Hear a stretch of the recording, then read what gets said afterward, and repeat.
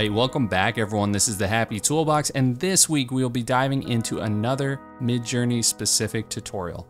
If you saw my tutorial on Midjourney last time, I really just touched on the surface level of everything, so I figured it would be really great to show you a few things I've learned in regards to text prompts on how you can get the most out of this tool. If you are not familiar with what Midjourney is, at a high level, it is an AI art generation tool, or as I like to think of it, my buddy in brainstorming until it is my master.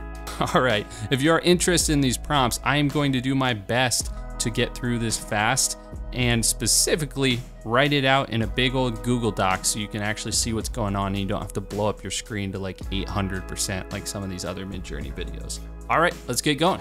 Okay, so as you can see, I have a giant futuristic robot roaming the desert as my text prompt. I just put that in. It gave me 4 alts. They all look like interesting robots, kind of in a stylized manner, and they are all a square aspect ratio. So from here, to push the needle forward, maybe more towards where I envision this going, I'm going to do a few specific things to that text prompt. The first being messing with the aspect ratio. So how you do that, I'm just gonna pop this prompt into our text doc so you can see what's going on better. So we have a giant futuristic robot roaming the desert. How you define aspect ratio is you put -- AR for aspect ratio. And then after that space, you can put any aspect ratio you want that Midjourney accepts. Sometimes really extreme ones, if they get larger than the DPI Midjourney wants to deal with, it gets a little funky. But I can just change this to 16:9 instead of square. You can do 3:4, 4:3, 2:3, etc. And you just kind of put it in this format right here. So if I were to then copy this, now that I have my 16:9 aspect ratio in, \imagine, paste that in. Let's see what happens. Okay, so before we had our square aspect ratio, and now we have our 16:9, which is looking awesome. So another thing I want to show you from here, specifically since we've gotten this really cool stylized look going on that Midjourney chose for us, let's say I really like this bottom left corner one. So if I hit upres on our third one, so that's what U3 means, I'm going to upres it versus versioning it. I'm going to hit upres. It's going to start thinking, upres this to a higher resolution. Okay, so there we go. We have our upres piece of artwork. As you can see, it looks pretty cool, but you can notice there's a ton of detail in this thing that Midjourney added, and that's part of upresing. If I hit upscale to max, it will do that even further. Versus our original artwork, it was much more soft and painterly. And this is fully up to you and what you want to do with your artwork. To me, I really was liking kind of this painterly look, and when I upresed it, it's just way too much detail and there's all these strings and things in the sky. So the way you can combat that is by using something called uplight. So I'm going to leave my same string, but I'm going to hit -- uplight. And you have to put that in your original prompt. And what that does, it'll kind of be a lower quality version in your originals as well. But more specifically, when you hit upres, it's going to have uplight in the prompt. And Midjourney is going to take that into account and kind of do a lighter upres versioning of your artwork. There is this button, light upscale redo, which is in a sense what uplight is doing. But if you have uplight included in your original prompt, you can basically do uplighting 2 times. So you could have uplight in the original prompt, upres it, Midjourney understands that uplight, and then the light upscale redo is a second uplight on top of that. So let's do that. But first, I want to show you another piece, which is, let's say I want to try and get back as best as possible to this robot because I really liked it. Now, there are no absolutes in Midjourney, so I might never ever get this guy again. But one way to try and get him is if I right click on my foregrid, you can go to apps and say DM results. And basically Midjourney will say, okay, you want all of those 4 images separated out, here you go. This is a great way to kind of like save them as thumbnails if you want. But more importantly, what it does is it also gives you a seed number for the seed Midjourney used to create these 4 images. So if I copy that seed and dive back into my Google Docs so you can see, I can do -- seed and then paste that number. And so that will attempt to use the same seed or understanding of how to generate these images. So now that I have my 16:9 aspect ratio, I have my uplight, and I have my seed inside of this, I'm going to paste it back into Midjourney. \imagine, paste it in, hit enter. Okay, so as it's coming together, you can kind of see the seed is helping us get close to this. And once again, we're still in our 16:9 aspect ratio, and the uplight really won't show itself until we upres this. But the seed is looking good to get something close to this image that we like. Look, I mean, damn, that's pretty close. The third one right here, that is almost exact. That's pretty crazy.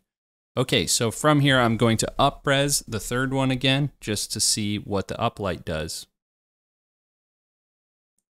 As you can see, our image that now has uplight in it looks a lot more painterly, you know, like its legs are disappearing. There's kind of these paint strokes. There's not all that junk in the sky. Versus if you go back to our original, again, this was the original piece that didn't have anything in the sky, but when you upresed it, you got all of this crazy detail. It started adding grass, it started adding strings in the sky, started adding all these parts. So again, if this is what you want, that is great, but in my case, I want this painterly look, and I initially found it pretty frustrating that it would upres and not look like the really cool image in the 4-up grid. So that is extremely handy. I'm pretty happy with where this is headed right now. Now, the next thing I wanted to show you is how to add a weighted value to something, which is super helpful when you are trying to, you know, put a prompt in, you're typing the word blue or desert or something like that, and it's just really not picking up that part of your prompt because the prompt is really large or something like that. So in this case, it did really well. We have a giant futuristic robot roaming the desert. You know, we have a really good desert. We have a really good robot.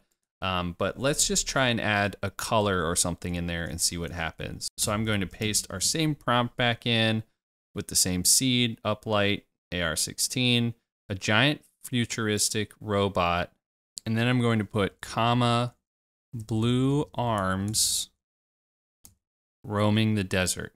So let's just see what happens here if I'm going to put blue arms. In my mind, you know, I want both of the robot's arms to be blue, but we'll see what happens. Okay, so as you can see, I put in blue arms. Now we have an entirely blue robot. We have a blue man.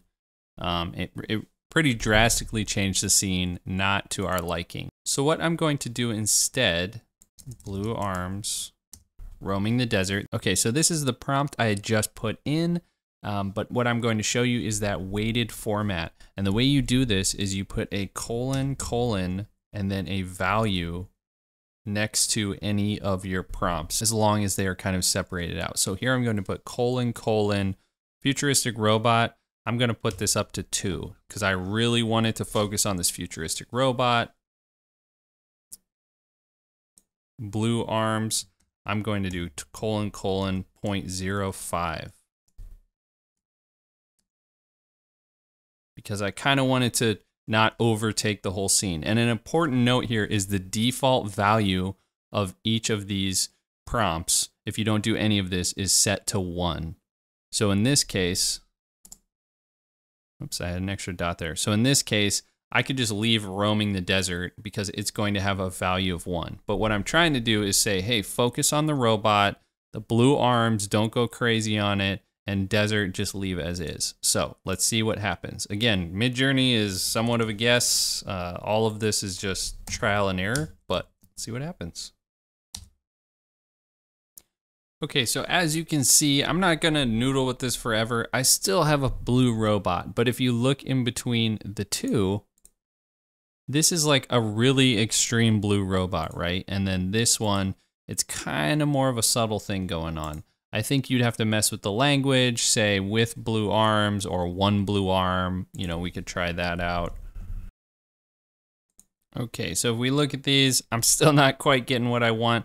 I think this one in the top right corner is getting closer though. Obviously the body's still blue, but it's kind of brighter blue on the arms. Again, this is not an easy task with Midjourney, but the main thing I want to show is this is how you use weighted value, especially when it comes to like settings and stuff. Maybe I should have tried this in the desert to show a better example, but I'm just going off the cuff here. So you guys silly? I'm still gonna send it. The next thing I want to show you, I only have 2 more tips. I'm going to kind of break these down a little bit, is how to add text on something. So let's say with text on chest that reads, and the way you do text is you can do it 2 ways. You can either do bracket, quotations, and then the text. So let's put robot, quotations, close bracket, or you can leave off these brackets if you want to try that. Sometimes you get better or worse results based upon that. So I'll show you what that looks like. Hopefully this works. It's kind of a faraway robot seed. We'll see what happens. Okay, so that did not work. I'm going to take away my weighting. This might be messing that up, because I don't really care about this weighting as we saw. Let's just put a weighting of 2 here to see if that works. So again, Midjourney is all about experimentation. Nothing is perfect. There are no absolutes. You also have to think about this to a certain extent. I'm putting in a giant futuristic robot. So in theory, this is a giant thing that is super far away, so you probably couldn't read the text. I think that's what it's trying to do here. It's trying to make like an LCD, or here it's trying to say robot. On this sign it's trying to say robot, things like that. But since this is a giant object, it's kind of, you know, doing it more accurately to what it would look like. The last thing I want to show, just so this tutorial doesn't get too long, is how you can use individual images outside of Midjourney to influence your images. Midjourney basically accepts any URL with .jpeg or .png at the end. But what I've found is easier if you just DM the Midjourney bot an image. So I'm just going to drag this image in of the Iron Giant.